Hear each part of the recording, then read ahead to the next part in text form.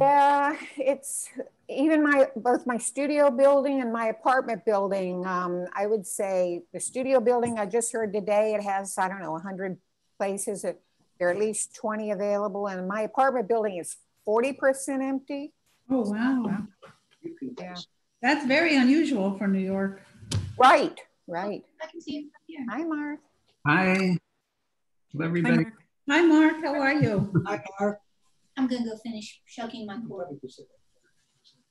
So we have about 11 participants. We've got some people who've already come on. So we're live. Okay. But so we go. mean We go boop when we want. Hand signals is actually easy for us to follow. So okay. You don't have to go boop. go next slide. Your color looks better today, Mark. You're looking a little pale. You know what I discovered, which is weird? Zoom has this thing that says, enhance your image. Oh. And it had been on, and I went and turned it off, and I look much better with it. Which proves that you don't need to be enhanced. I wonder if it would enhance my image in life. It would be. That would be a good thing. Yeah. Not for you, but no. I insist for me. For the Zoom settings.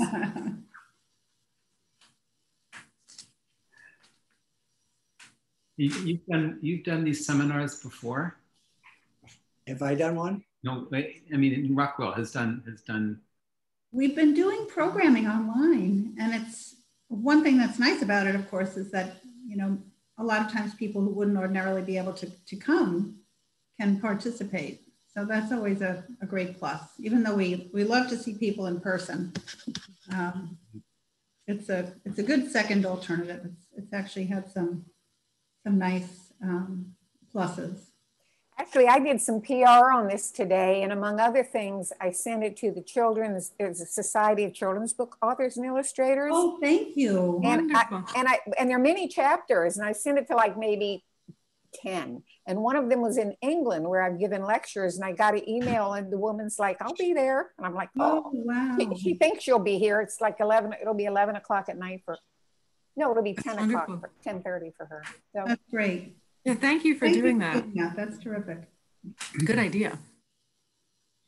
Hi, Liza. How did your 5 o'clock drawing go? Hi, Liza. Good, thank you. I drew about Jacob, the man that was shot in Milwaukee. Mm-hmm.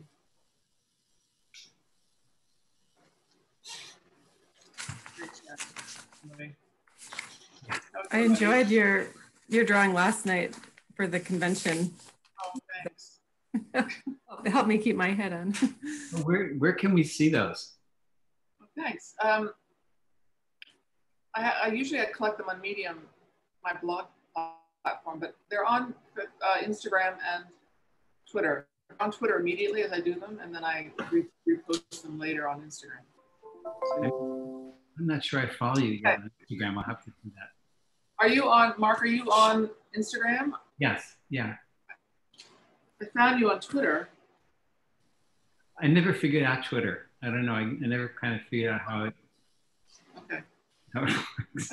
Sounding like a really old guy. Me neither. Some people like it, and I just happen to like it. But your Instagram thing, just your name, that'll get me to you? Yeah. Okay, great.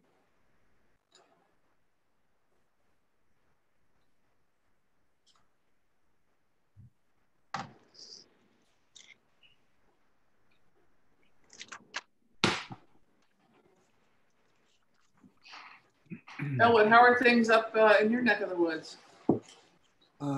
Good. We had a little rain today off and on. We've had a lot of rain overall, and so all the plants are doing great. And so it's beautiful right now. The sun's out. There had been a little bit of rain. It's cooling off a bit. It's heavenly, I gotta say. Liza, your voice breaks up a little bit. If, at least from me, everybody else seems pretty clear. It kind of comes and goes. Does anybody else notice that, or is it just me? I noticed it, yeah. A little bit of breakup. We don't have great Wi-Fi in this rural area, and I remember to turn off all my devices before I do a Zoom because it uses up the juice. Where are you? Right. Where are you? Just outside of Rhinebeck. Oh, that's where Elwood's old stomping grounds. Yeah. Yeah. I used to stomp over to their house often, Really? if they didn't have good Wi-Fi. Where are you, Mark? I'm in Great Barrington, a few blocks from Elwood. Oh. We've become neighbors. We knew each other in New York and then didn't see each other for I don't know how many years, and then all of a sudden we're in the same town. We Wow. don't see each other at all. No, except on this. In quite a while. You were in Lenox last I remembered, Mark. So did you move to Great Barrington? Yes, because I was driving to yoga every day. I might as well just live here. And we had to downsize anyway, so it's good. I love being here. Yes. Mark, is yoga on Zoom now, or is it? Yes, it is totally on Zoom. Uh-huh. Which has it's good and bad. I mean, the nice thing is you can just roll out of bed and you're there. You don't have to, prepare anything. But I miss being in a room with a lot of people doing it. Yeah, for sure. That part is missed. Mary, do you do it anymore? Are you doing any yoga? Not so much Ashtanga anymore. Nope, but doing other things. Ashtanga, whenever I tell someone I was doing Ashtanga, they say, oh, that's the one that everybody gets injured doing. I loved it. I loved it. Just What is that? What is that? I don't even know what that is. It's a yoga practice. It's a set series that's 90 minutes long. And it's very vigorous. Involves a lot of mindful breath, but a lot of movement. And it's very addictive when you're doing it. And then what happened to me is I went from teaching to being a school administrator, and I just had no more time. Yeah. But are you still doing the primary series like multiple times a week?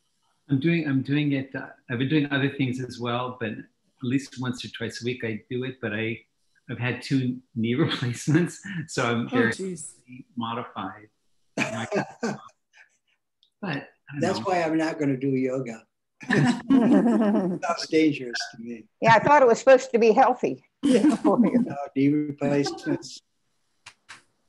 You have to reset your arm sometimes. Yeah. No, so I'm doing kind of a poor version of Ashtanga at this point. Skipping a lot. How about you, Stephanie? How's your yoga? I have never done yoga, but it looks extremely relaxing. I think Zumba is fun. Yes. But that's not happening right now either. And Roxie gets exercise walking from one side of the city to another, right? There you go, yeah. Mm-hmm. I was really trim when I lived in Manhattan, walking from 21st and 3rd over to various places like New York Times. It was great. Well, nobody has a car, so we have to get, and nowadays with the it's just better to walk. Better to walk, yeah. The only person I knew that had a car was Jim McMullen. Everybody had to try to get him to take them places. That's funny. We've got 3 minutes. I'm in the country thinking, well, I'll be in the country, I'll get all this exercise. And I got no exercise because we drove everywhere. Exactly. Always driving. I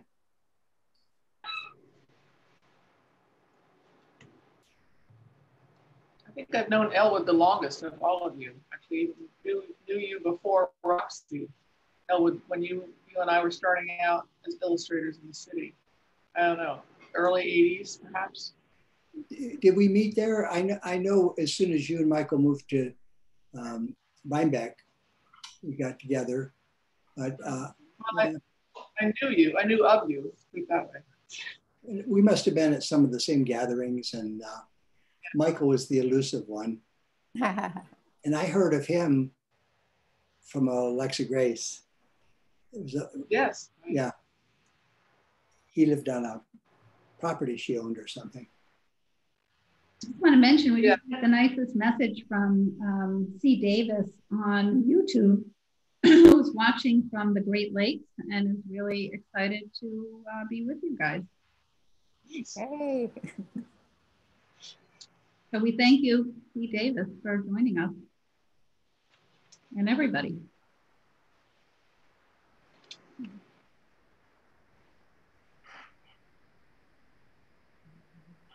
So we're very close, aren't we? What time is it anyway? We're very close. We've got about 2 minutes. We're live on YouTube now. And we're recording. Hey, everybody. I have friends who can't make it live. They'll be able to watch it later on YouTube. Yes, we'll post it on our YouTube channel. And I actually had a couple of your friends emailed me today, so I let them know that was the case. Good. I might or might not regret that. Don't make a fool of yourself now. Right. Let me do that.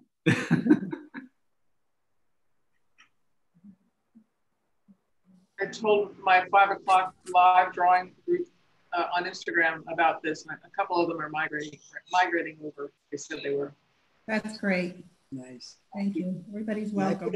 I put it on Facebook, and some people responded they were going to do it. Usually people often don't respond, but they show up. So.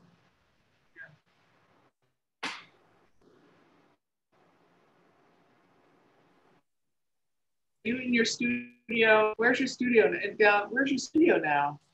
My studio? No, Roxie. Oh, Roxie. Sorry. In Long Island City. Okay. You know where? You know where Silver Cup is? I'm right across the street. It's like right there. Yeah. In fact, they have some offices in this building. I love it over here. It's a great place to be. Okay, so we are going to start rolling. Welcome, everyone. My name is Mary Burley. I'm the Chief Educator at the Norman Rockwell Museum, and we are so happy you are here with us tonight for Finding Funny, Cartoonists, and the Picturebook. I'm here today with Stephanie Plunkett, who is the Deputy Director and Chief Curator at the museum, and 4 celebrated illustrators who have very broad range of work among them, but also do incredible children's books. We are with Elwood Smith, Roxie Munro, Marc Rosenthal, and Liza Donnelly. Behind the scenes, Rich Broadway and Alyssa Stubel of the Norman Rockwell Museum will be managing some of your questions and working to keep the program rolling. We invite all of you to enter questions into the question and answer and chat boxes. And where we can, we will elevate people to ask questions personally. YouTube viewers, we also welcome you to put questions into the YouTube chat box, and we will bring them to the meeting. We are recording this event, and we will use it for school programs and other things in the future. Additionally, we will post it on our YouTube channel. So with that, we just are, again, just so happy you're here and excited to explore how these wonderful illustrators have fit creating books for children into their remarkable bodies of work. And with that, Stephanie Plunkett will introduce each of the artists. It is a great pleasure to introduce these amazing artists, and I'm going to tell you just a little bit about each one. Hopefully you'll all be able to see the images as I do that. Liza Donnelly begins her day by checking major news outlets like CBS, CNN, NPR, and Twitter. And she later creates and shares digital drawings inspired by the day's most pressing events. And you can catch that at 5 p.m. each day. Her cartoons have been featured in The New Yorker, where she has been a staff artist since 1979, on CBS News, NBC, CNN, and in Forbes, Ms., The New York Times, Fusion, Medium, Narrative, Politico, the Daily Beast, the Huffington Post, and many others. Liza has given a TED Talk, and she has spoken at the United Nations on behalf of Cartooning for Peace, an organization that invites cartoonists to open the dialogue about democracy and freedom. A self-described feminist, Liza is the author of Funny Ladies, the New Yorker's greatest women cartoonists, Cartoon Marriage, created with her husband and fellow cartoonist Michael Maslin, and Women on Men and other cartoon collections. Dinosaur Day, Dinosaur Garden, The End of the Rainbow, and A Hippo in Our Yard are among her colorful children's picture books, and her work is currently on view at the Norman Rockwell Museum and will be here until September 27th if you're able to make it over.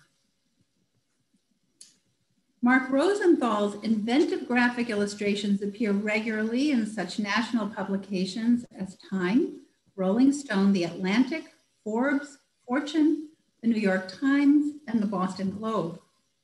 In addition, he is a New York Times best-selling illustrator of many books for children, including the BOGO series written by his wife, Eileen Rosenthal, who I think is on tonight, Small Walt, The Runaway Beard, Where on Earth, A Geography Guide to the Globe, The Straight Line Wonder, and Phooey, which he wrote himself. Marc is also the creator of 2U, a national traveling exhibition produced in collaboration with the Smithsonian Institution and the National Geographic Society. Published in 2016, A Child's First Book of Trump, which Marc illustrated, is up for discussion tonight. Roxie Munro is the author and illustrator of more than 40 nonfiction STEM and STEAM and concept books for children, many using gamification to encourage reading, learning, and engagement. These include Mazescapes, Amazement Park, the Inside Outside books, including New York City, Washington, D.C., Texas, London, and Paris. Feathers, Flaps, and Flops, Doors, Gargoyles, Gardens and Glass, Ranch, Maze, Circus, Maze Ways, and this really sounds fun, and she's going to talk about it tonight, I think. Dive in, swim with sea creatures and their actual size, and many others. She's also created interactive children's book apps like Roxie's Maze, and has been commissioned by CBS, the Washington Post, and the Associated Press. 14 of her paintings have been published as covers of the New Yorker magazine. And of course, last but not least, the wonderful Elwood Smith, who is an acclaimed humorous illustrator, best known for his whimsical comic characters and intelligent, inventive drawings, which have appeared on the covers and pages of Forbes, Fortune, Time, Newsweek, Bloomberg, GQ, the Wall Street Journal, the Chicago Tribune, the New York Times, and many others.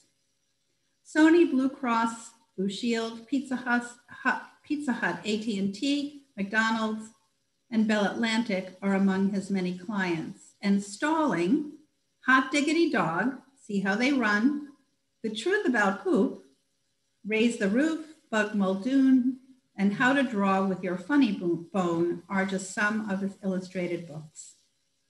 Elwood has also explored the world of animation in creative 2 and 3D productions, and he is musically gifted. He has been playing guitar since the late 1950s and composing his own songs. His whimsical transfer drawings, which actually are created just for his own enjoyment, will also be shared during this presentation. I'll just mention that Elwood's World, some of you may remember this, Elwood's World was an exhibition that was presented at the Norman Rockwell Museum in 2011, and it was an enormous hit. And we are fortunate at the museum to hold what we like to call the world's largest collection of art and archival materials by Elwood Smith. So with that, I'll just mention that we will invite each artist to take us through a series of their own work. And we'll start with Liza Donnelly, but we invite your questions and comments throughout. And as they come in, we are very happy to pose them to the artists. So Liza, would you like to begin? Sure, that's me. Next slide. Yes, next slide. Sorry, I'm going in the wrong direction. Thank you. This is an example of my cartoons for the New Yorker. I've been working for them since 1979, and this one is one of the more popular cartoons that I've done for them. It's it just was reprinted and reshared even recently. So and I forget when it was drawn, but it was probably in the 90s. Anyway, it's a simple black and white. The New Yorker doesn't use much color, as everybody knows. They have had some color cartoons, and I've published a couple of color cartoons for them, but this is typical New Yorker style cartoon. And you can do the next slide, I guess.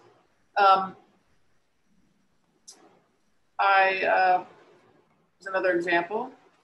Fun can happen to adults too. It's one of my favorite cartoons of my own. I just like it because I like drawing these big trees. I think I was influenced by George Harriman, Crazy Cat, the way he draws his trees. I draw my trees like this. And I just like the idea. Swings, I draw a lot of swings. I like drawing cartoons that sort of cross over into childhood, and I like putting, using that metaphor to talk about life and how I think it's, as cartoonists and illustrators, we have to remain childlike in a way. I don't know if you guys agree with me. Next slide. Liza, I wonder if you want to read that caption just in case people can't. This therapist is saying, so you're a Democrat and you won. How does that make you feel? This was done for the New Yorker back in when Obama won the first time, won for president, because we had such a string of Republicans in office that it was shocking to many Democrats. And I like to do political cartoons for the New Yorker. I've done a number over the years, and this is a typical New Yorker political cartoon back in the 80s, 90s, and early 2000s. Now they have an online political cartoon every day that is much less subtle. The work that I haven't had any online, but for them, but they have some really strong cartoons on their NewYorker.com that are much less polite, let's put it that way, than the ones typically in the magazine. So this one also, I like to point out that I made it 2 women just because I can.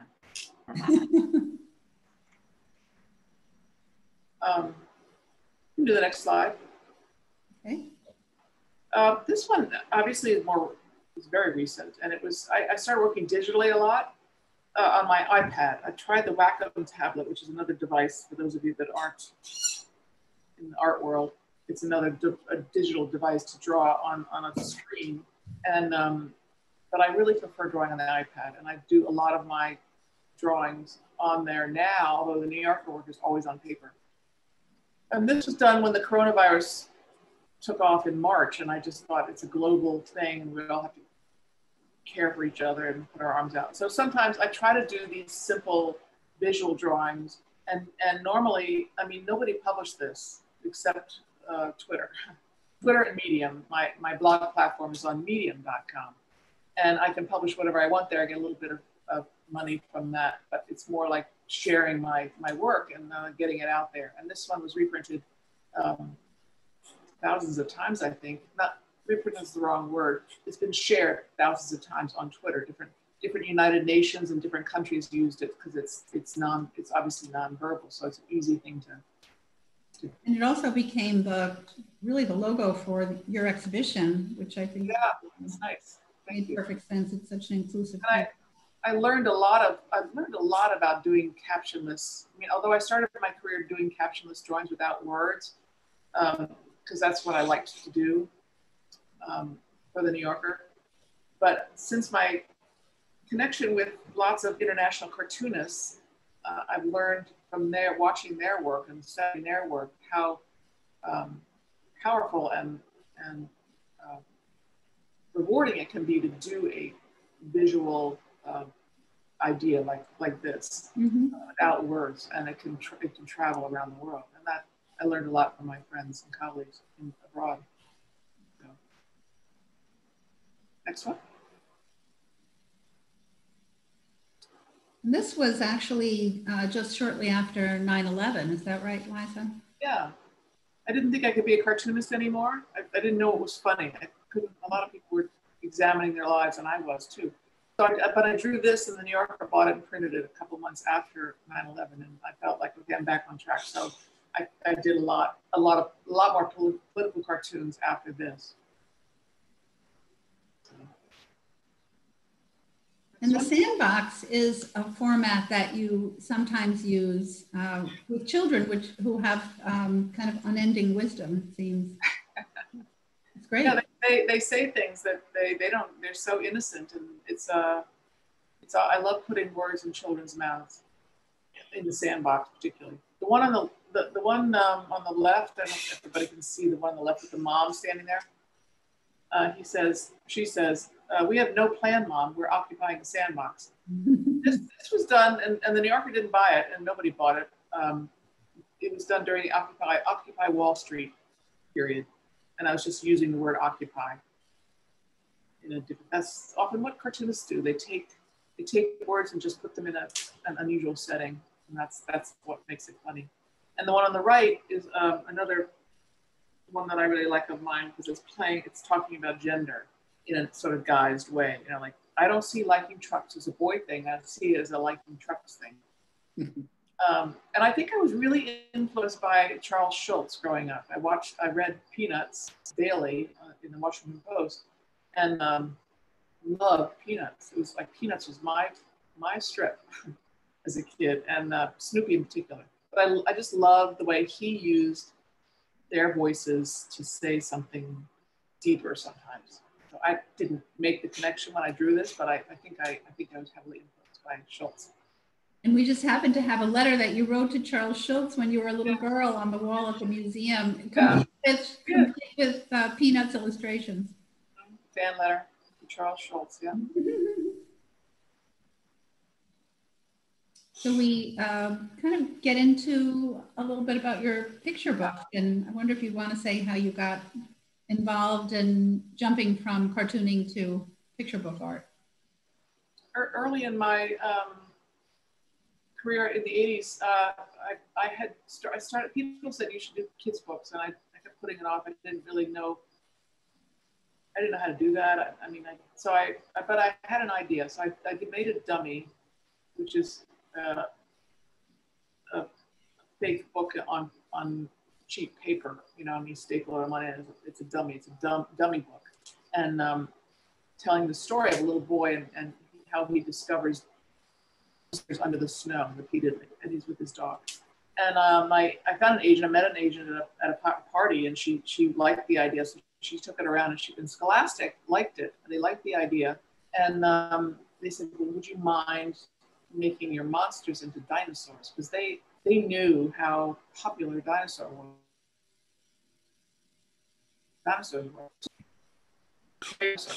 Took off right at the cusp of it.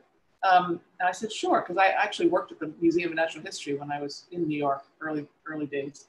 And so I love dinosaurs, I love natural history. So I created these books for Scholastic. And they're all about this little boy and his dog and their fascination with, actually the little boy is fascinated with dinosaurs, but the dog is not so sure. You can see that in his face on the left. The dog would rather stay home, but the boy keeps going out and like, let's go do this. And he knows everything about dinosaurs. And these books are for 5, 6-year-olds, early readers, and they have very minimal words, very visual, which is what I had hoped to do, is make visual books that were less about the words. I have a quick question. I don't know Yeah. if you can read. Was this published in Asia? Some of the text looks like it's I don't know what. Where are you seeing that? The last one. Yeah. That was Dinosaur Speak. Oh, okay. Okay. Sorry. That's a, I it's made up a this language. No, I really did make it's a fake language for the dinosaurs. In some of the books, the dinosaurs have that language, and it's just my scribbles. We have a side note on this though, Mark, which is that in the museum right now, one of these images is on the walls, and children have no problem translating language for their parents. Great. Yeah, when these came out, I was visiting schools all the time. I know Roxie's done that a lot, and I know probably you guys have too. But it's really fun to meet with the kids and talk to them about what you do. Oh, that's really fun. And these two are from a book, more recent book called Rainbow, End of the Rainbow. And this time, I decided to make a little girl and her cat and their adventure, looking for what's at the end of the rainbow. And what's I find this interesting or useful to know is that I did dummies of this book and the next book we're going to talk about. Back right after the dinosaur books finished, I did 7 of those dinosaur books. When they finished, I did these dummies, and my agent tried to sell them, but couldn't get anybody to buy them. And then 10, 12 years later, an editor at Holiday House approached me and said, you know, we'd love to work with you. And so I showed her these old dummies, and she bought both of them. So never give up hope. Always keep trying.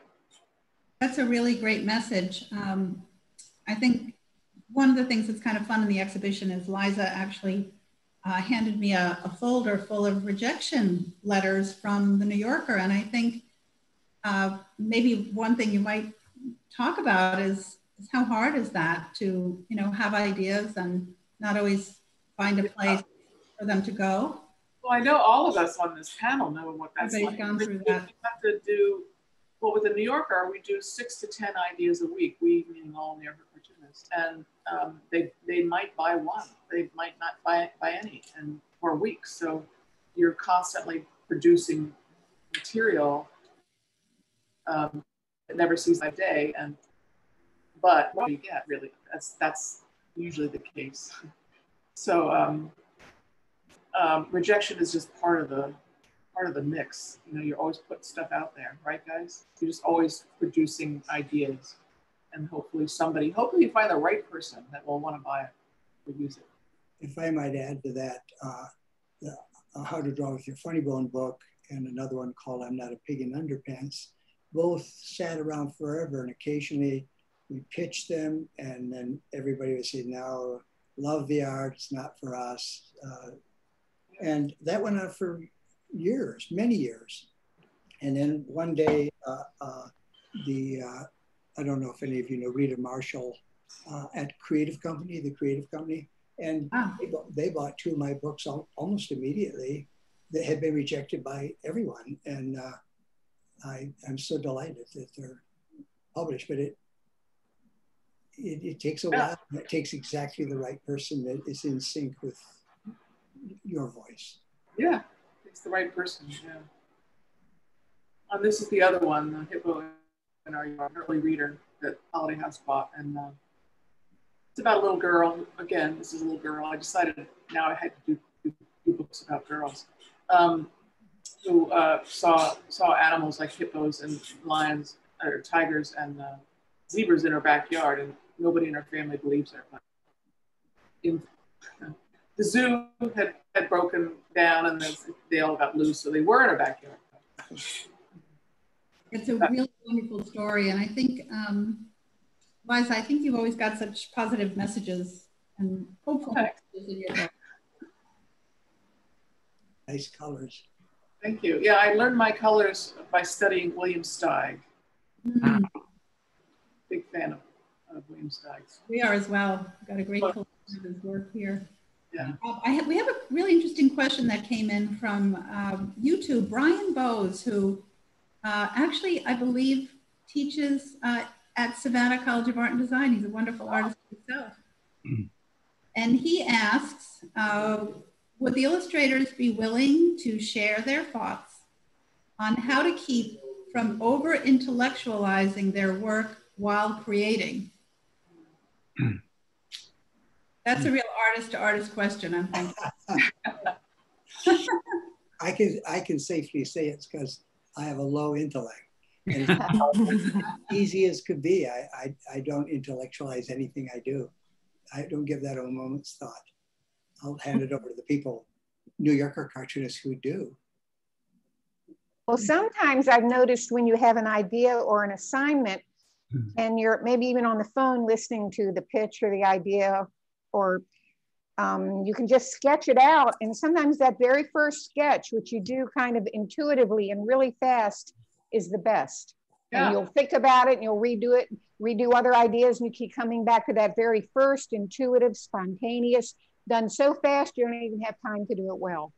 And a lot of times that's the best, the final idea. I agree, Roxie.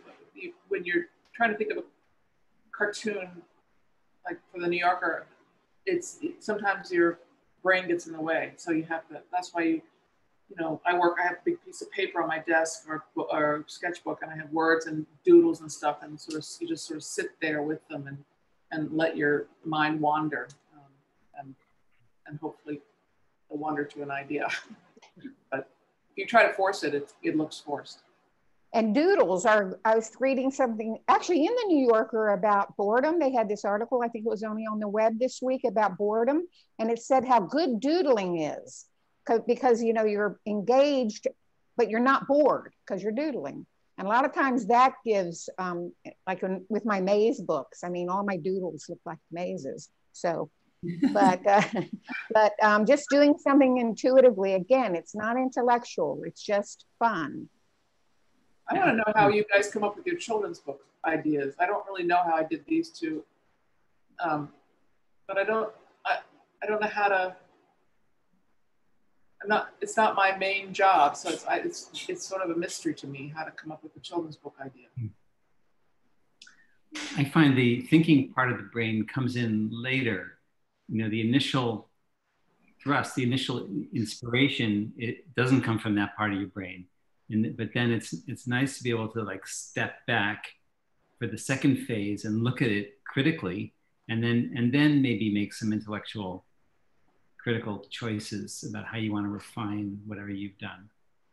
Yeah, first you get the idea, and then a lot of times you rethink it and you're like, this is not going to work, but you can kind of make it work, and you kind of find out that that's the challenge. To pull it off, because sometimes you don't think you can, all of a sudden you're like, well, I can't do this. I can't pull this off, but you can. It's kind of a elliptical thing. Well, that was a wonderful question. And Liza, you kind of used the other side of your brain with your historical research into the history of the field, which has been very important to you. Do you want to say a little bit about Funny Ladies? Yeah, back in 2000, yeah. I started writing this book, Funny Ladies, with Prometheus Books. And I started first. Yeah, no, they contracted me and then I wrote it. It's a history of the women cartoonists at the New Yorker from 1925 to 2005. So there were women in the first issue of the magazine, which I was happily surprised to find out. And I spent a year in the archives at the New York Public Library researching these women. This was before the internet was really easy to use. And so I just did a lot of going through manuscripts and letters. I loved it. It was great. So I was happy to discover these women and their work.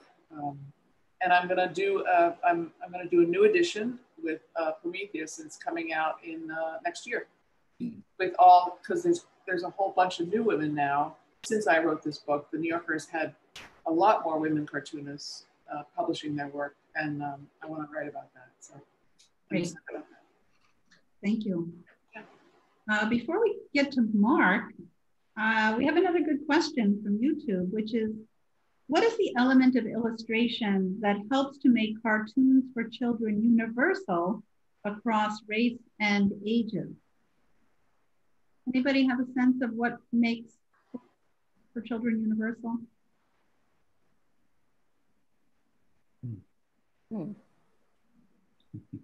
Well, there's the element of play and fantasy that all children care about and get engaged in. Yeah. That doesn't have any race and doesn't have any time attached to it. And children are kind of universal in the way they play throughout the world. You know, American children are no different from children in the Philippines or children in China or anywhere else. They play with the same kinds of things and have because playing helps you learn how to deal with the world, as you all probably know. Creates, helps you problem solve and resolve conflicts. Even animals play, as we know, like tigers. They learn to fight that way. So children learn, I think. And of course, fairy tales, as people believe, are a way to deal with the terrors of life. So that's, I mean, fables and that sort of thing, which can be very violent, are helpful in allowing children to deal with the evils and the complexities of life. So Roxie, I feel I'm making a connection between what you just said and what cartoons for adults do for adults. They do the same thing. They, I guess, allow us to learn to cope with what's going on, like particularly now. Yeah. I think editors spend a lot more time thinking about that topic than illustrators and cartoonists. I think we don't give a lot of thought to that. We imagine that because we grew up loving imagery and we make imagery, that it automatically will be enjoyed by any age. I've never tried to gear it toward little kids or anything else, but editors step in and have very strong opinions about that and make the kind of changes that makes it difficult for the illustrator, but sometimes probably better for the project. So when you're making your books, do you tend to have a child or a group of children in mind, or are you channeling your own inner child? Inner child, for me. I'm the only child I ever had. Well, these are great. One quick thing about making it universal is it's not a bad idea to use animals as your characters. Anybody can be an animal. Mm-hmm. Yeah. Yeah, I'll say. Good point. In a bad way. Marc, I wonder if you'd like to say a little bit about how you got into illustration and what direction you took. Well, I kind of backed my way into illustration. Actually, I had studied architecture in college and then discovered that I liked painting way more than architecture. So I was a painter for about 8 years and then moved to New York City to paint and thought I'd make some money to live by illustrating. And I got some gigs at the Village Voice, which was, a great place to, to get little spot things to do. And I got a job with Milton Glaser, which was, most of you probably know who he is. He's sort of seminal designer, illustrator, just passed away, and kind of found my way into the illustration world that way, and found that I couldn't do illustration and paint at the same time because they were too closely connected. So I ended up just being an illustrator. And what I liked about it was that painting was using one side of my brain, kind of almost like a non-thinking side, a very intuitive side.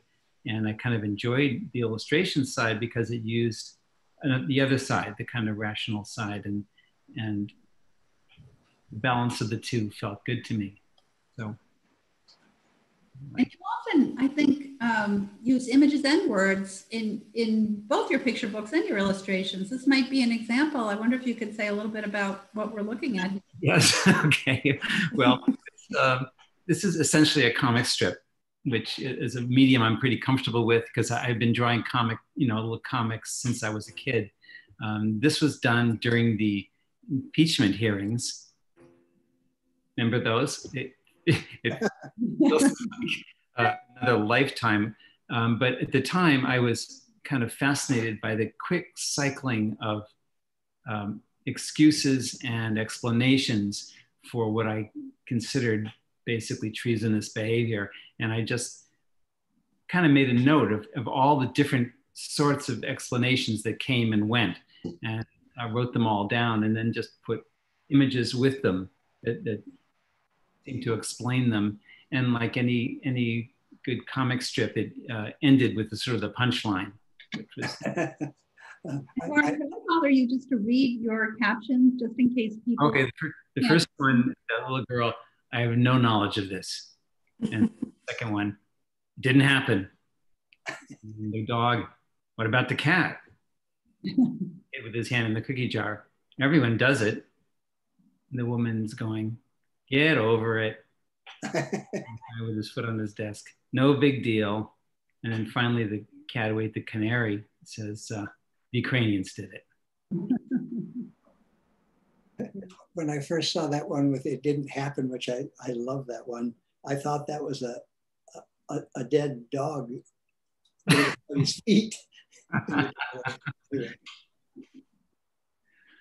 So this image is an editorial illustration, and I should explain that an editorial illustration just means that it's an illustration done for a magazine or newspaper. And illustration to me is different. It's not the same as fine art. It's not of itself and for itself. It has a purpose and it has an agenda, and that's to communicate something, communicate an idea, a feeling, something specific to an audience. So, you know, it has a job to do. When I get an illustration assignment, most of my work, most of my career was doing editorial work. And the way that tends to work is the illustrator will get a text, a manuscript of an article or an essay, and read through it. And it's often, for me, they were often very complex and very dry. And I would read through it a few times and boil it down to one sentence, one concept, maybe a phrase or a sentence that encapsulated the main thrust of the article. And then find an image that expressed that as clearly and as simply as I could. And so this one was an article in a business magazine about some stocks behaving poorly, specifically alcohol and tobacco stocks. And they are known, sometimes they're known as the sin stocks. So that gave me the handle for this illustration. What's the medium, Marc? What did you paint with? This is digital. I mean, I used to work in watercolor. I used to be an oil painter in the day, and I used to work in watercolor, but now most publishers and magazines want files delivered digitally, and I thought I should just do them digitally instead of trying to like reproduce watercolor in digital format. So I've learned how to get textures and, you know, different effects in using digital media. I always start with pencil. I always start with a drawing, and then it goes from there. That sure looks like tempera. Wow. So these are also editorial illustrations. The same approach applies to this. The one on the left was an article about sorting and hierarchy, about data, looking at most of the articles that I'm asked to illustrate are pretty dry. So this was about data sorting. And the way I approached it was thinking about when you're sorting something and creating a hierarchy, it's almost like a connoisseur. And I was thinking of a cigar connoisseur. So he's like, you know, rating and laying out whatever those things are in some kind of hierarchy. The one on the right was for a review of a newly released version of Strunken White's Elements of Style, which is sort of the Bible of writers. And the essential idea I got from that was that simple is better than complicated. Great. The one on the left is another editorial illustration, and it was about communication, which is, you know, actually the essential thing in illustration, but it was about miscommunication, about not understanding, maybe not speaking the right language or misunderstanding your audience. And either way, it felt to me like the idea of a round peg in a square hole communicated that idea as clearly as I could. Now, the one on the right was a poster, and it was done at the time of the family separations, when migrants would come to the border and kids would be separated from their parents. And I pretty much thought about this poster the same way, as what is the clearest expression of the horror of having child and parent separated. The words also came from my sensibility of this is my America, and this is done in my name. That's how that came about. Yeah, it's amazing how emotional that work is, despite the fact that it's graphically very clear and simply done. But I'm sure it took you a long time to get to that point. It's kind of like poetry. Did you have a lot of other solutions to something like that?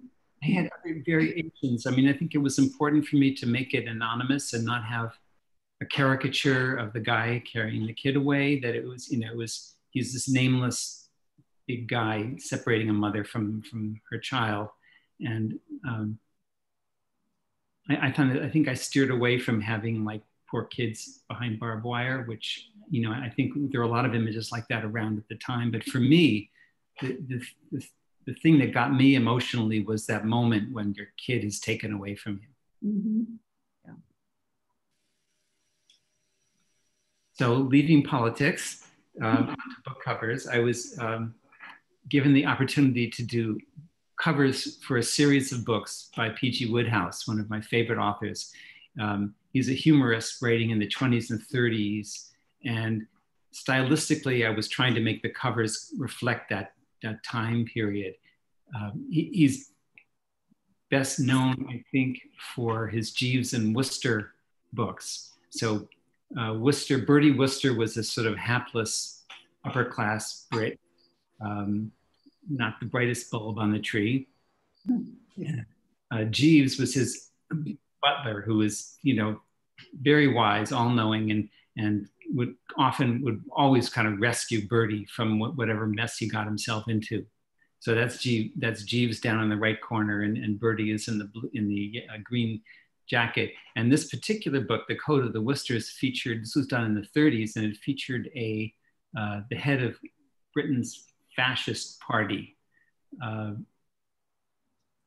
So I tried, when I made him, he's the guy, with jumping up and down. In the back of my mind, I was trying to make him graphically somehow relate, not too obviously, but to relate to a swastika, and the kind of angular graphics, I hope would do that. Plus he has a little Hitler mustache.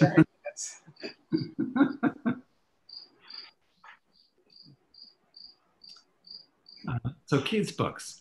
When did you begin your journey with children's books?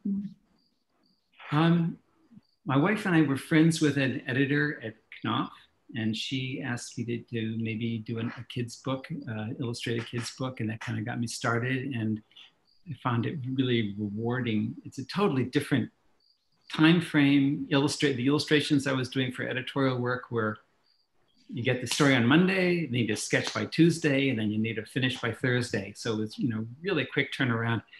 Kids' books take a year. I'm sure, as you guys know, it would take, maybe a year to come out. And I kind of like that leisureliness. And I also like I think because publishing doesn't pay as well as other forms of illustration, they compensate by treating you like an artist, and they give you a lot of freedom. That's pretty much how I got into it. But then I these days I'm doing a lot of children's books. That's sort of like my main thing. Has that been everybody's experience, that children's books allow you a little bit more artistic legroom and freedom? Well, one thing is that nowadays, with illustration no longer being used for fashion and in advertising very much, to me, the most creative illustrators working right now are in children's books, because there's really nowhere else they can go, other than maybe And of course, cartooning has, as you guys know, there are less opportunities and less publications for cartooning. So I think there's very, very creative work being done in children's books. And again, as Marc said, the editors, they want you to do that. They encourage you to be eclectic and wild. And so it runs the gamut from super realism to absurd to all sorts of things. Mm-hmm. So there's some wonderful work in children's books. Yeah. For sure. Marc, what's this one about? Well, before I get into that, I just have to say that the approach for me in a children's book is exactly the opposite from an editorial book. Editorial, you get a long article and you're winnowing it down, you're distilling it to its essence. A kid's book, you're often given text that is very minimal. Maybe a whole children's book is 1 page of text. And your job is to expand on it, to kind of bring more into it, bring a whole world into it, and also give kids who might want to read the book or have it read to them more than once, stuff to look at, on the second and third time of the reading. Now, this book is the third book in the series about this plucky young little snowplow, Small Walt. Very charming, written by Elizabeth Verdick. And this particular book, he has rescues a puppy, a small dog that you can see on the cover. Right now, he's heading back to his lot after a day of plowing. And you can see all the big snow plows who, in the first book, they're, pretty disdainful of him, but he shows his worth and plows through. So. Marc, do you have a favorite children's book that you've created? I know my kids grew up with your work. And yes. And in fact, one of my books that I wrote is totally based, like the feel and the flow is based on this. I love Babar. Love the whole universe. I love the way it's told. It's something that really resonated with me. I mean, there are a lot. I love Harold and the Purple Crayon and the Mike Mulligan stories. And my favorite, my favorites are probably the ones I grew up with, and probably ones that were written in the 40s, 30s, 40s, 50s. This one has a very Babar feeling. Bobo. Bobo. So Bobo was a different experience. So normally you get a manuscript from the author if you hadn't written it yourself, and it's just a page of typewritten text. And the first thing that I would do is break it down into pages, because children's books are typically 32-ish pages long. So you look at the text and you figure out how the page breaks will go. What will be a 2-page spread, what will be a page turn here, what will be spot illustrations, and you break it down that way. Now this book, my wife wrote. She wrote all 3 of the Bobo books. I Must Have Bobo, this is I'll Save You Bobo, and then there's Bobo the Sailor Man. Bobo is that sock monkey lying down there. And we worked on these together. We would go to a coffee shop and she would say a line of text and I would draw a picture as she was talking, and we would kind of go back and forth, and sometimes the picture would suggest a different turn to the story, or we would go back and forth like that. So just had to say this is really a different, unusual way to do these books. This particular book, the hero, Willie, is making his own picture book about Bobo. And he's saying,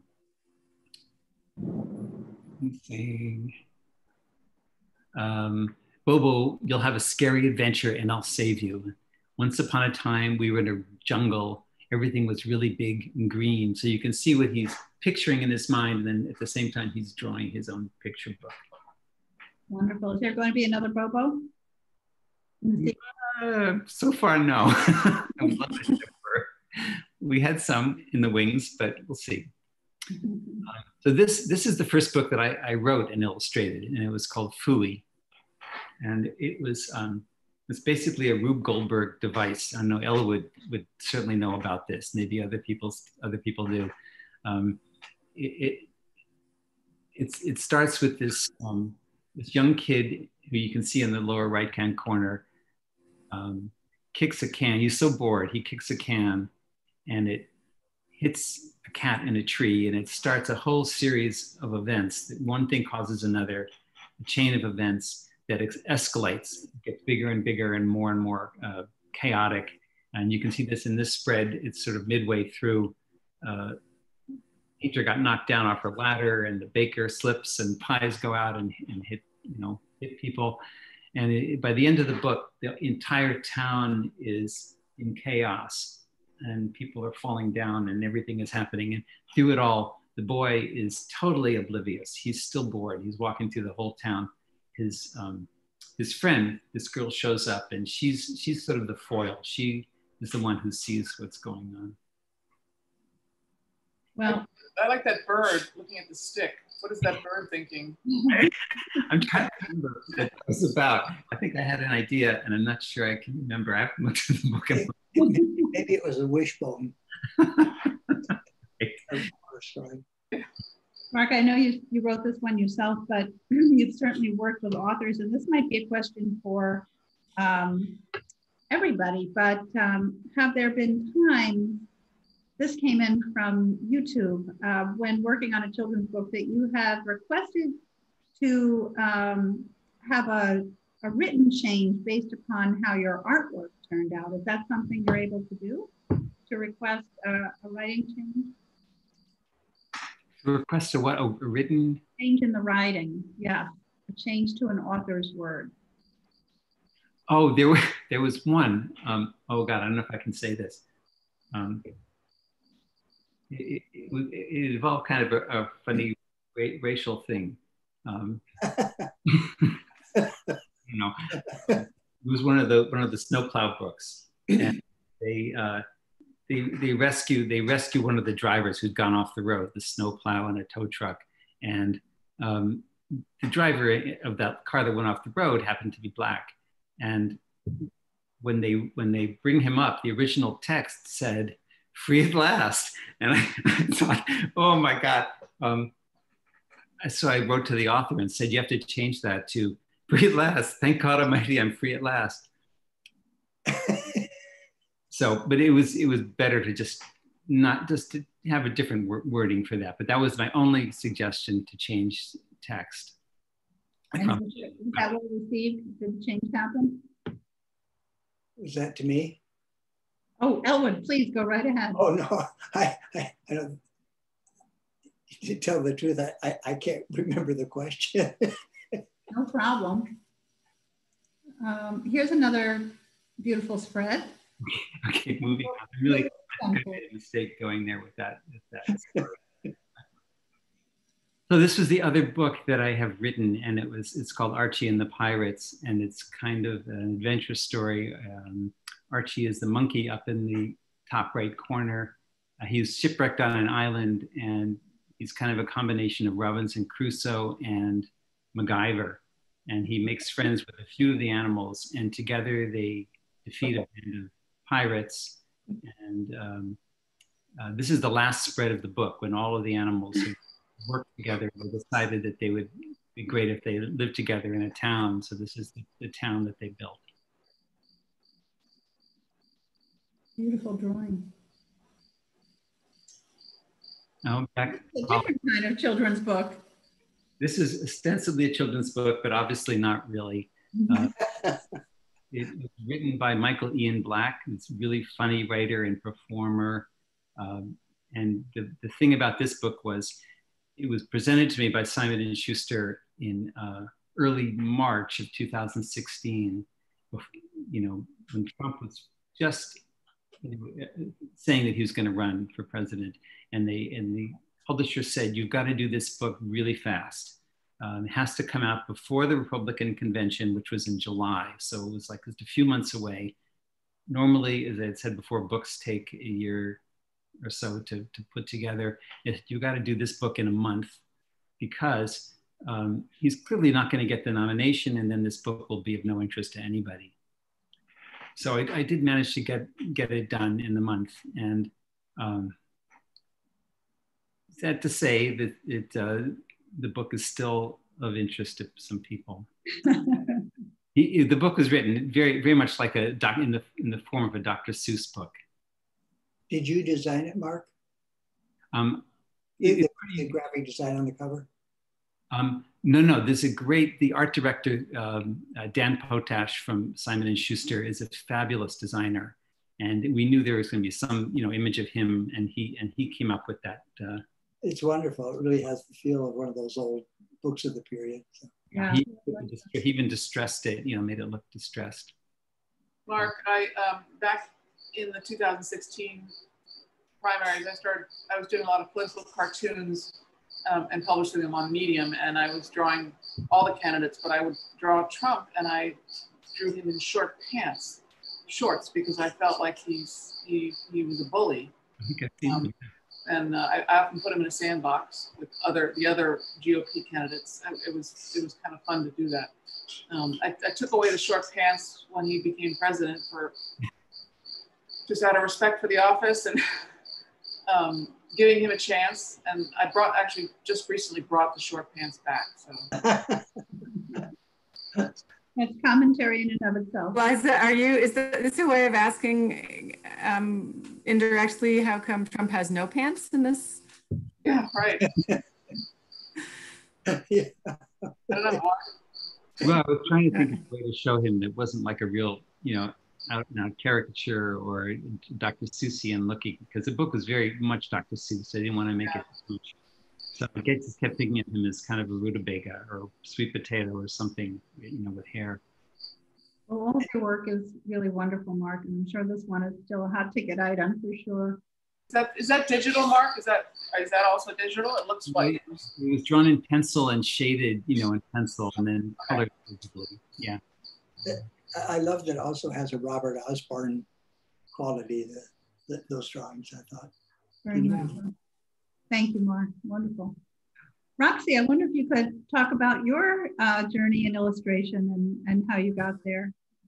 Well, this, by the way, is one of my apps. That was one of my apps. I did this huge maze, 5 feet long, and it had 16 panels on it, and you went from panel to panel. And so this picture is that. I love doing mazes. So at the age of 6, I was first published, because I won a prize for a drawing. And I'm like, this is fun, in the newspaper, the local newspaper. So I've been an artist all my life. And I studied fine art, but I used to be a television courtroom artist in Washington, D.C., an editorial artist.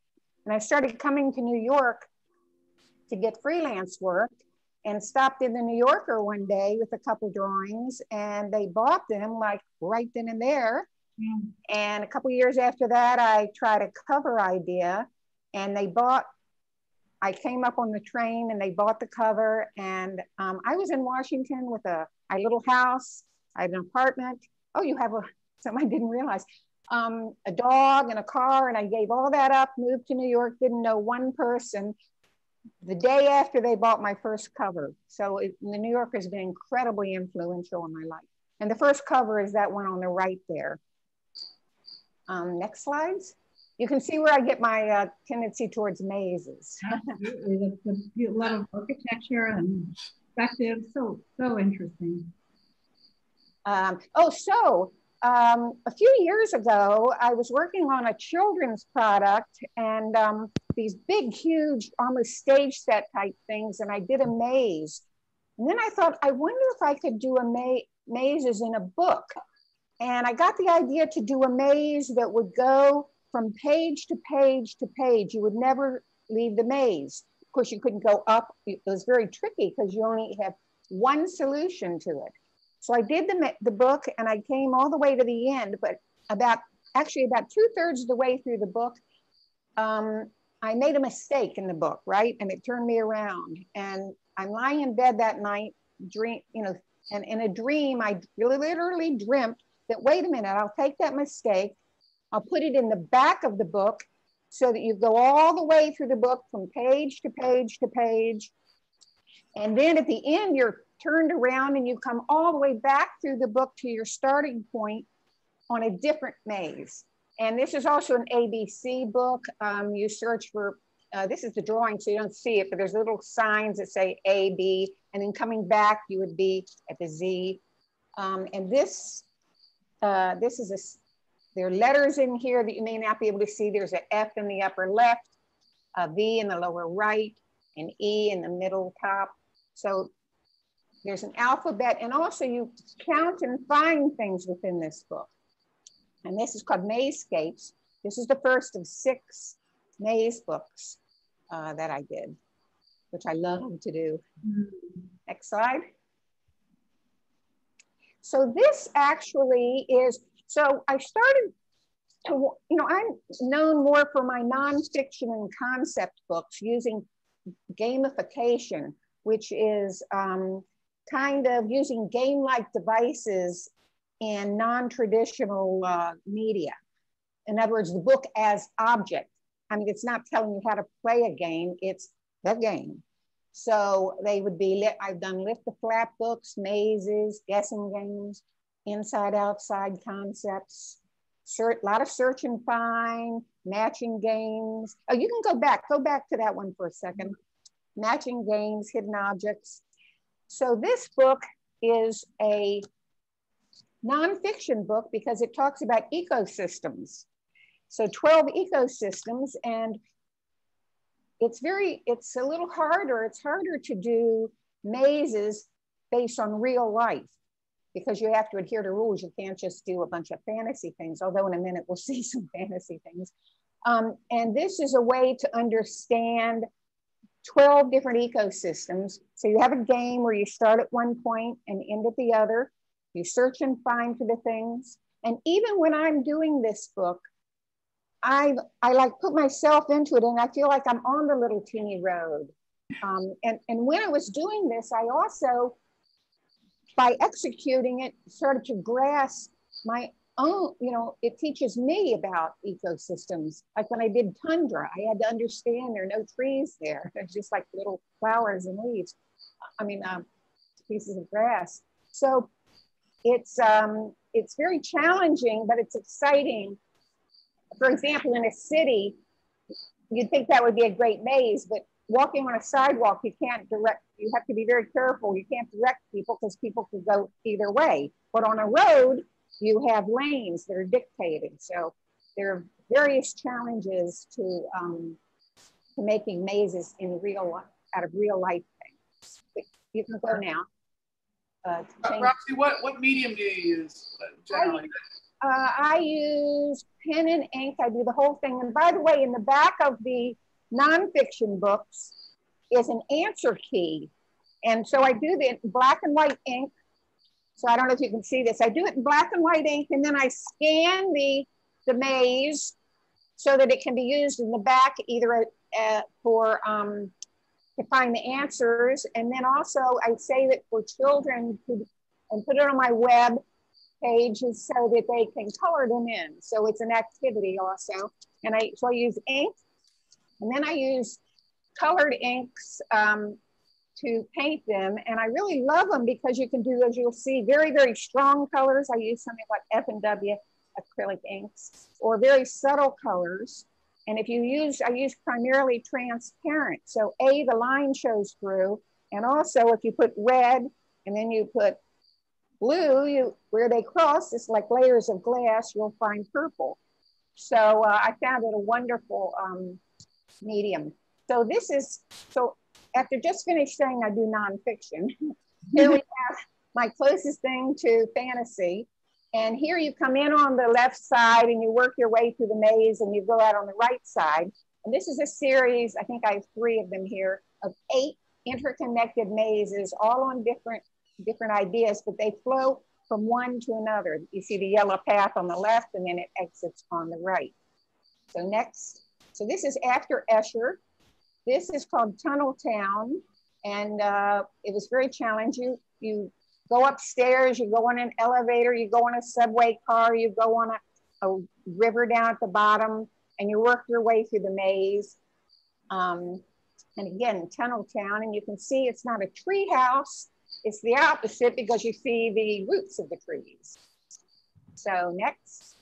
Roxie, do you get a lot of response from children who are trying to find their way through these things or having fun, you know, kind of settling into the little spaces that you're painting? And yes, and also my books have been chosen as the best books for boys often, because even though I'm a girl and I love mazes, and they say women are not as spatially oriented as men, I don't believe it, because I'm a girl and I like mazes.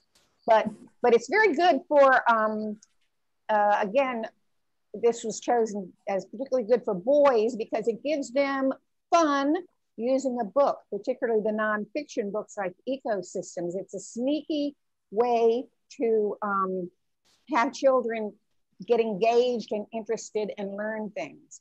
And by the way, this maze, which you come in on at the A and you work your way around, I've developed an entire 32-page architectural book on this, which is quite challenging because if you think about a book, you can't open it top and bottom unless the whole book's constructed that way. So from left to right.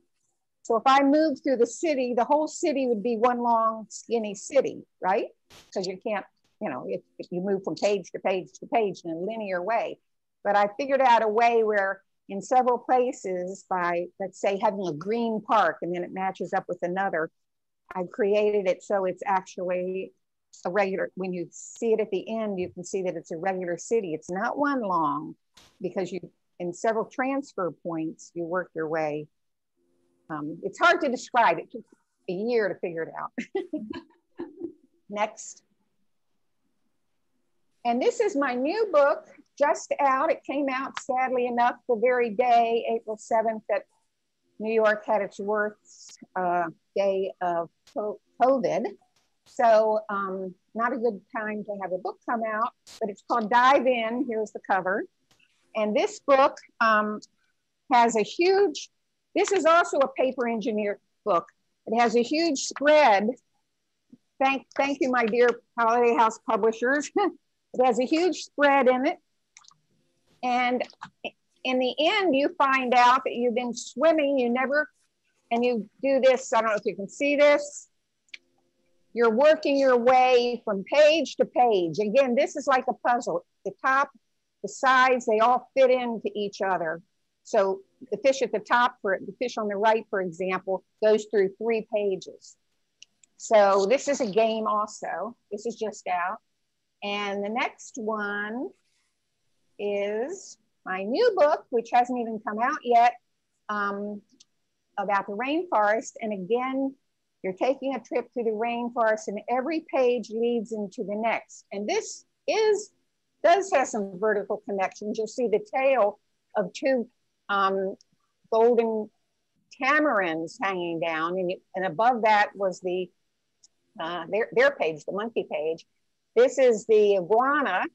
And I love it that he looks so fierce. He's 6 feet long, but he actually is a vegetarian and he's a scaredy cat. He can run really fast and swim fast, but he's not vicious. He wouldn't hurt you.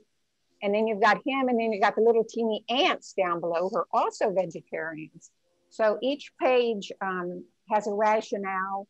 And then the text, this is just, this book has not been printed yet, as I say. So this was given to the art director.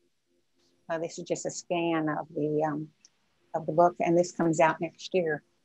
So, so again, in these gamification books, as a children's literature scholar said a couple of years ago, she said, I use the book as object.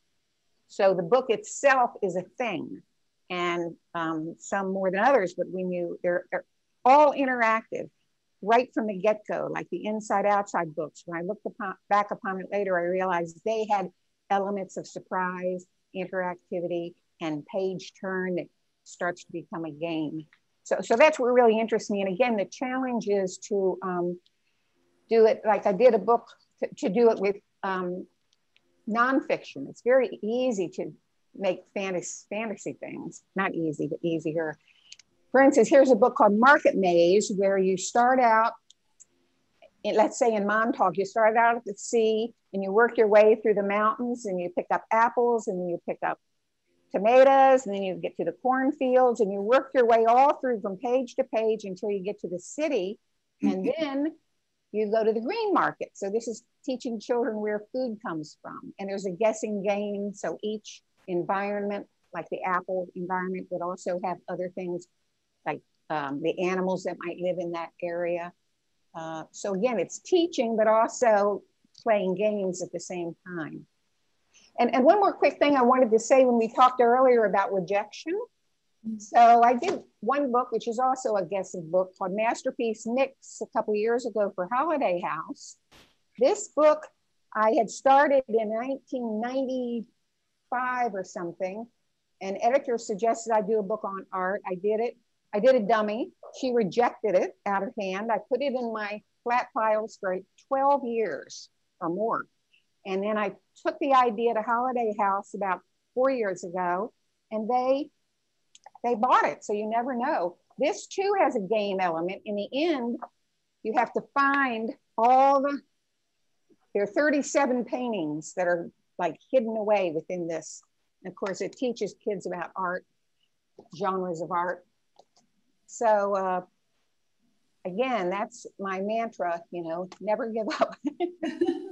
Amazing, amazing work, and a great opportunity for interactivity for kids. We have a question that actually, Roxie, probably would be great for you to answer, but I think it could apply to everybody. The question is, do you conceptually come up with your own ideas, and also how long does it take to actually create the finished product? Actually, I do have a thought on that. I always come up with my same ideas and my own ideas. And also one book will lead into another. You'll notice I did the rainforest in eco mazes, and now I'm doing a whole book on rainforest. Or you saw that ABC, I'm doing a whole book on that. So you often get one idea after the other. But also, the other part of second part of your question. I know what I was thinking. So with me, I'm what's called a visual thinker.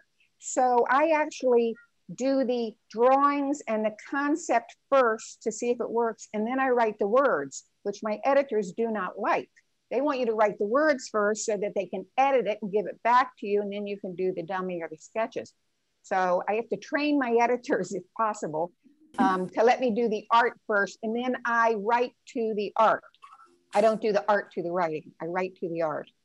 Roxie, we have another question from YouTube. Mark had mentioned that he, for his Trump book, he did it in a month, but generally it's a year or two for a book. How long do you spend on your books? Well, if you don't count 12 years in the drawer, I spend about a year, about the same, yeah. And then it's one more year before it comes out by the time they print it. And after, by that time, you've kind of forgotten you did it. Usually about a year. I have a question. Roxie, are you good at mazes? Have you been in mazes, or do you draw mazes for yourself or figure out mazes? Well, I actually doodle. We talked about doodling when I'm on the phone, like I'm not doing it now, but half the time when I'm listening to a webinar, I'm doodling. But as a child, I remember in our backyard, I think we were building something with bricks, like a patio or something. And I made a circular house with the bricks, which was a maze. But I don't particularly solve other people's mazes. So, I just like making them. Roxie, thank you. It was really wonderful to learn more about these incredible books. Really beautiful. And Elwood, can you tell us a little bit about how you got started? You've got a great story behind your beginnings. You mean with Nancy Find, or? Yeah. Yeah. Cartoonist school. I didn't know I would talk about that, but my high school art teacher was Nancy Fine, and I had 2 years of high school with it. I didn't go to take art because I thought I would do, my father suggested I do drafting. I could make a living doing draftsman, back when they actually used pencils and all those things. And so I took drafting for 2 years. In the third year, I couldn't take drafting because my grades were too low. So they sent me down to take something else. And so I thought, I'll have to take art. And I didn't want to take it because I didn't like the art teacher. But I walked in the room and it was a new art teacher, had just come from New York City. Her name is Nancy Boyer Fine. And I would say she was my mentor. She was the person who I didn't know at the time that would turn my world around and introduce me to all kinds of other artists than Norman Rockwell and all the cartoonists I love. So I always have to say when I give a talk or something that I really owe her a great debt. And I stayed in touch with her over the years, dedicated 2 kids' books to her. And another of her students, Jean Ryman, and I were there 2 weeks before she died of cancer, visited her. So that's quite an aside, but something like that in your life. I got nurturing from my parents when I would draw a little Porky Pig or something that looked kind of like Porky Pig. But it wasn't until Nancy Fiennes that it enriched my life in so many ways that only later did I appreciate it as my life unfolded. So that was, she insisted that I leave Alpena, Michigan, my hometown, and go to art school once I graduated, and found a school in Chicago, Chicago Academy of Fine Arts, which was a mediocre school, but it was a place to spend 2 years and learn a few things. And then I went out, and after that, it's pretty much self-taught, just art director for 8 years. And then I started illustration full-time in the 70s or what. I so lose track of time. Maybe it was. So this is a fairly early piece. Do you want to say a little bit about this? Yeah, I never had the gift of a style. I wasn't, a lot of younger artists, you see their work when they first start in the biz, and that style is kind of their style. It may morph a bit. And I struggled with all kinds of things. I love Seymour Quast and Arlo Bleckman. There were so many influences, Alan Kober. So I would try aping these people, but I'm not very skilled at that. And it was a blessing, I guess, because I never could, but I couldn't find my footing until I remembered the things I grew up with in the Detroit Free Press, which were like Barney Google. And I mean, I was born in 41, so you can sort of, I grew up with the comics of the 40s and the Saturday Evening Post of the 40s and on through the 50s. And so I came up with, this is that style that I came up with after I moved to Manhattan in 1976. Around 77, I discovered, in a way, my roots, and I started studying the artists, Martin Jeff, and these people that drew in a certain way that I loved, and I tried to figure out what they did with their pens to make that magic happen. Mm-hmm. And so this, I'm pointing over here because that's where my image is, but this is one of those. And I was never known as a real graphic kind of person. I always had a lot of stuff going on, but this, I think, was the first cover I did, and it's for the Chicago Tribune. I even wrote down here the date on it. Let's see, it's kind of dark in here. You probably can't even see me. 1983. So I did this cover, and at the time, my late wife and I had Scotties. So I'm with the Scotty there, and I'm reading The Hound of the Baskervilles, and down there's a canine mutiny. But I would write these, create these little stories. And this was a cover that led to me doing a whole bunch of covers for a while. I've never done a lot of covers, but I started doing it for Detroit Free Press and West Magazine, did some nice things for them. I like doing, like Way Out West, I created a musical and put it on locally in Rhinebeck. And it was called Grumpy Lou and His Kazoo, and I wrote all the songs. And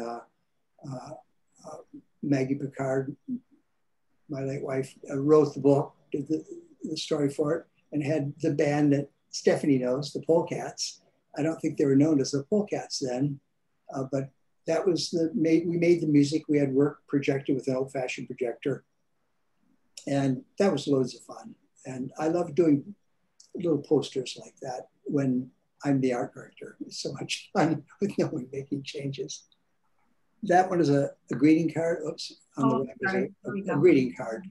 Yeah. And I've done greeting cards for several greeting card companies, and they never sold very well. But for the company I did these for, I really think I did some nice ones.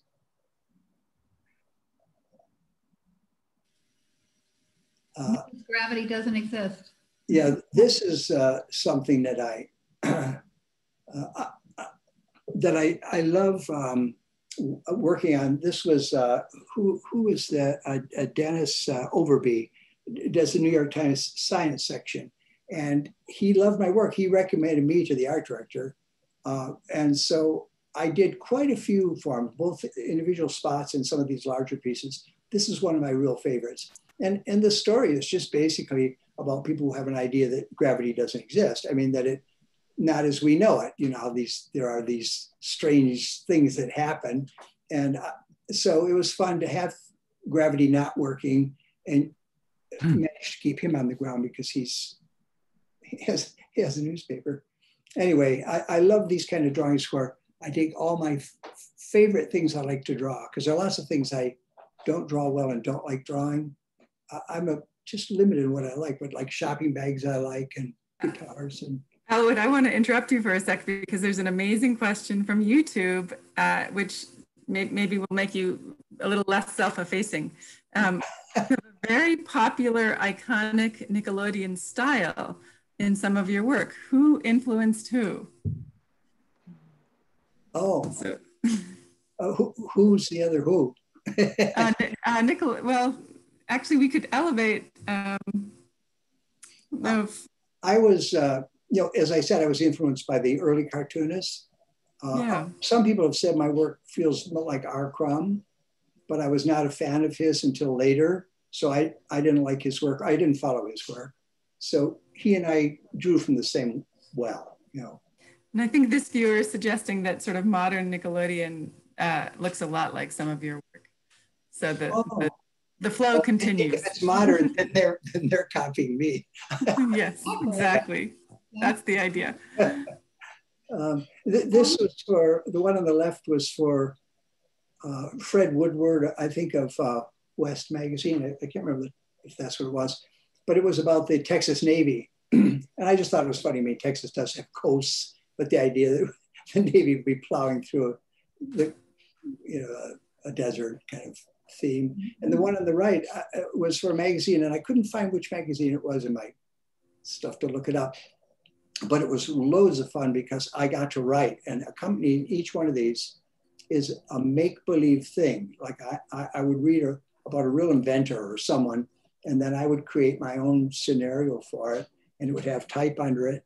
And that's a Da Vinci device of some kind that I created, looking at some of the things Da Vinci did, of course.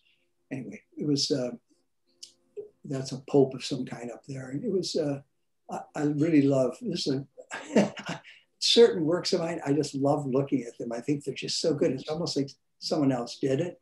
A lot of my work, it looks like someone else that did it, whose work I don't like. I like these. On the left is, I started embracing Photoshop and adding, I didn't draw digitally, but I would draw manually like that woman is drawn in my line with my normal pens in just line. And then I would scan it and bring it in. And I would bring in watercolor swatches from my little splash thing off to the side. I would bring that in like on her dress, and then find images, either copyright free ones, or I would sometimes buy the rights to certain images. And I did a number of pieces like that. And I'm very pleased with the way they turn out. They had a more graphic look. And the one on the right is, it's on some of our mugs around the house. When I don't think I have one right now, when I have coffee, I just did some things I like. I've always had cats in my life since, almost my entire life. And they sometimes give you that look when you don't get up in time. And in case people can't see it, the title is The Late Breakfast. Oh, yeah. Right. And so, Elwood, how did you move into picture books? I started off when I first got to Manhattan in '76. I took my portfolio to everyone who would look at it. And in those days, people looked at it. Some of the people warned me in the Midwest that the art directors would chew you up. New York art directors. It's a rough town. I never met such wonderful, embracing people as the art directors and some of the editors. When I went to the city, they would get their Rolodex. If they couldn't use me, they'd give me names of other people. It was great. But I went to a number of publishers of kids' books, and they didn't, they, almost everybody liked my portfolio, which was an actual old-fashioned portfolio with 12 matted pieces in it. And so I didn't get any work. So I started doing just editorial work for all the magazines and newspapers, and a fair amount of advertising at the time. Then as those things started diminishing because of the times were changing, I got offers to do kids' books. And so for a long time, I illustrated other people who wrote, like Susan Goodman on this one. She did both of these books. The Truth About Poop was the first one. And it was really, it was quite a bit of fun because she's a good writer and she's funny and she did good research. So it wasn't a scatological kind of book. It was factual, but she had humor. And then I could augment it with whatever I did. So yeah, anyway, so that's how I got into doing it. It just became what was available, and I had mixed feelings about it. I like doing them, but I've always been protective and hate making changes, and editors make changes. You know, that's their job, is to get it as they think is right. And they don't like stubborn people like me that think, I always thought I was doing it right. That stalling book is nice, and that's all done hand-drawn, but brought into Photoshop and then put together with that. I could get more graphic with that than I could when I did the more manual drawing in the old days, I think. Elwood, you raise an interesting question, which might apply to everybody, I'm assuming. How hard is it to have to make changes that are suggested by an editor that you wouldn't necessarily agree with? Is that, you know, it really, I'll just answer that I mean, for me, it's because I'm stubborn, and I know other illustrators and designers who make changes easily. They're more generous, and they're more, I think, open, and they're just not as protective. They see it as something they're doing for the good of the book. It's like musicians, they say, when you play guitar, you play for the song, you don't overplay. And I never could find the way. All the years I was in the business, I was always struggling to get it my way, and having to give in. And I don't know, I don't want to talk about it too much because it makes it seem like I was a malcontent. I'm kind of not, I don't think, but and I look at my body of work, and there's some really nice stuff in there. But the stuff I'm doing now is when I'm happiest. So I'd like to quickly say that for me, it depends totally on the art director and the type of changes. There are art directors that I did some work with Art Spiegelman, with the art director, and what he said, I just said, yeah, okay. I mean, when you sense that they know what they're doing and it could improve it, I'm totally willing. And then the other ones are kind of dumb or useless changes. It's like, I'll fight to keep what I did. Yeah, and if they're kind of sweethearts about it, they're really nice, and you know that they're softening you up, but you can't help but love it, and so that makes it easier too. Yeah. Elwood, you did some work for the Klutz collection. The what? The collection of yeah, that was something that actually my partner Janice was saying, well, don't forget about the Klutz books, which I almost had kind of forgotten about because I haven't done anything for them for so long. But in the early days, and I wrote down here a name that I wanted to mention because it's just like one of those sort of important things. Let's see, it was, I actually forgotten the people because it's been so long, but I did a lot of books for them, like this jump rope book, and they were ideal clients. In the early days, it was John Cassidy who created that juggling book with those soft juggling things, and it had a bag attached, and that was his first book, and then he got the company going. And not long after he started, I just read, because the art director we worked with was Mary Ellen Podgorski. And they both were ideal people to work with. They gave me a lot of freedom. And when something didn't work, they let me know in a way that seemed to work for me. Something like the jump rope book, I got to design the whole thing with probably, Mary Ellen probably came in and changed sizes of things. But anyway, that was really a delight. And I had a good run with them for a long time. And then someone bought them out, a big company bought them out. They changed art director. Oh, and Mary Ellen sadly died quite young of cancer. And so we lost her. Then they changed everything around. John Cassidy sold the business. And they only used me a couple times after that. And I kind of didn't want to work with them anyway, because it was just so much fun in those early days. That was a great client, I'll say. It's probably fairly typical that maybe when an editor or art director you're associated with changes, that can change the relationship with the company too. Yeah, I'm sure everyone here that's worked over a prolonged period will, you know, you have your favorites and people that you sometimes you have a long-term relationship with. And this one is finally my book, and that's one that sat in drawers, so like Roxie, you know, where they just didn't go anywhere. And occasionally we'd bring them out and dust them off and send them to someone who seemed interested in something. And finally, it got sold by who? It's Creative Company. And Rita Marshall's the art director. She's married to Etienne Delaserre, if anybody knows his absolutely fabulous work. He's so original. And Tom Peterson is the publisher. And Tom actually, Rita showed the dummy of my book to him, this book. And, or actually it was a different one. And he said, yeah, let's go with it. And then this book. So it was fun. And of course did the thing with the Norman Rockwell Museum and this. I did a drawing class, very loosey-goosey. I'd like to try it again. Maybe I could even approach it differently. You know, we've got some good questions. Thank you, Elwood. It's incredible to see your wonderful work. Thank you. And we've got some interesting questions from our audience. From Brian Bowes, a few folks have talked about bouncing between media, particularly digital and traditional.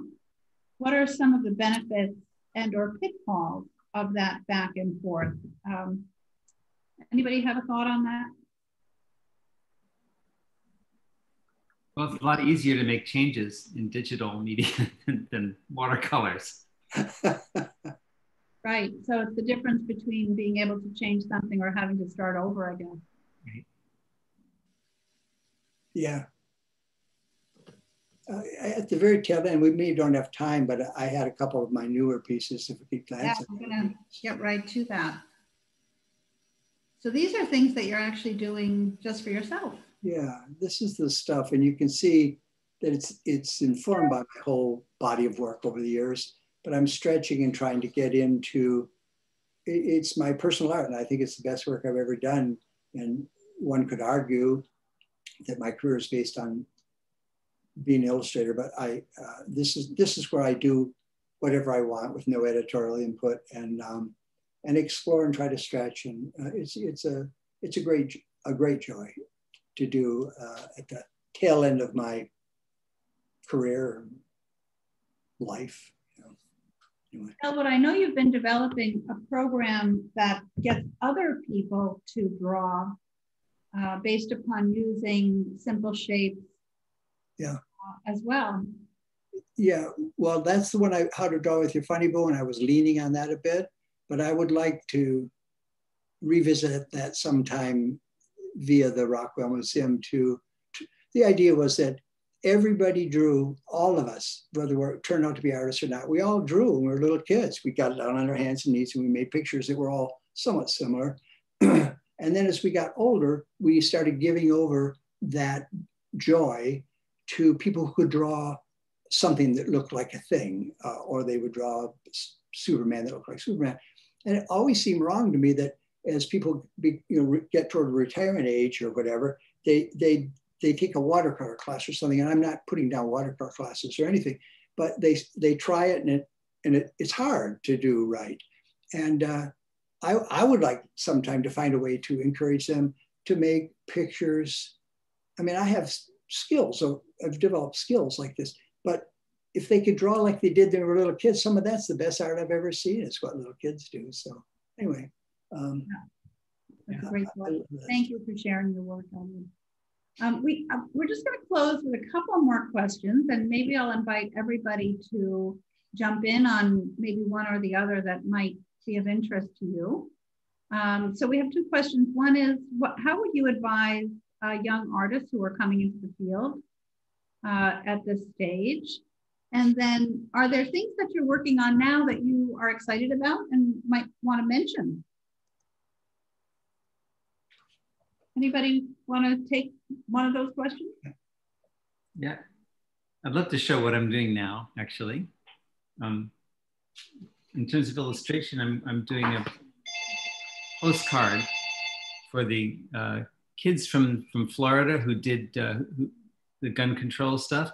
And there's a series of postcards that various illustrators are going to do based on massacres, gun massacres. So this is from Indiana. There's a famous horrifying massacre, and they're taking those traditional postcards and wow, using the inside of the letter, the way they did those things. You know, yeah, I love it. I love those. With those. Like a little comic strip of the massacre. Like, yeah. Something hasn't happened yet, but this is a printout of this last one. How will they be circulated, Mark? I think in October. So they're going to come out, and they're I think they're going to be sent to people in Congress to try to get them to stand up to the NRA. Great.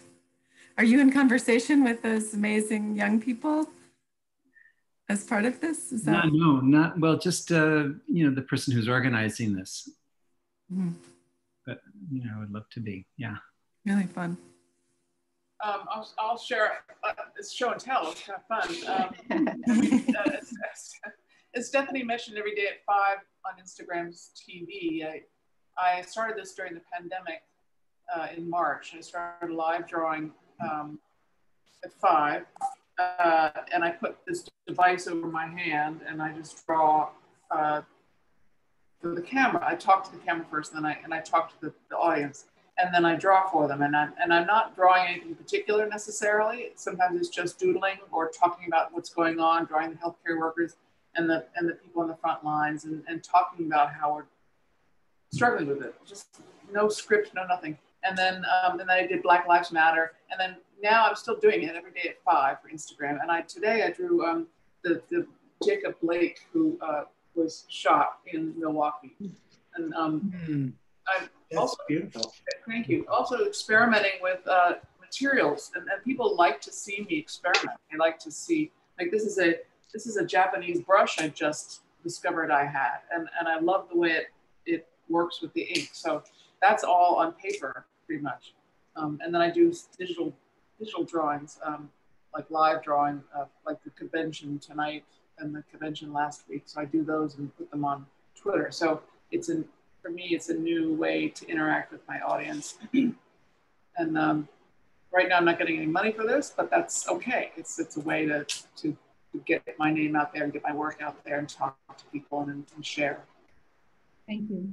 I love that. Well, I'm doing a series of oil paintings, a little bit based upon the city during the coronavirus in New York. The streets were kind of empty for a long time, and you'd see a solitary person walking by. So I'm doing a series of oils, and I paint around the corners, which kind of works with architecture. So here's a single person. So I've done a series of 9 of these, very more graphic than my usual things. Yeah. Beautiful. Are they intended for exhibition, Roxie, or for public? Yeah, they go to either gallery, several galleries, but the main one is up in Provincetown, and I'm trying to dry the oil off because the oil takes so long, and I'll be shipping them out in a couple by the middle of next week for Labor Day weekend.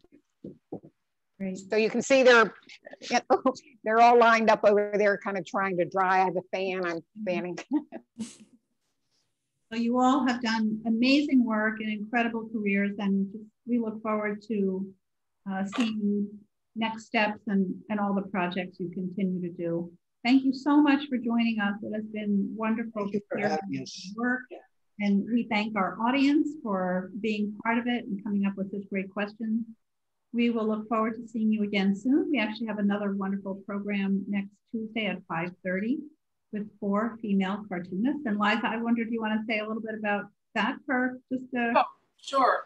Next Tuesday, we have a panel of cartoonists who are women for the New Yorker. It'll be Roz Chast, Victoria Roberts, Emily Hopkins, Emily Richards Hopkins, and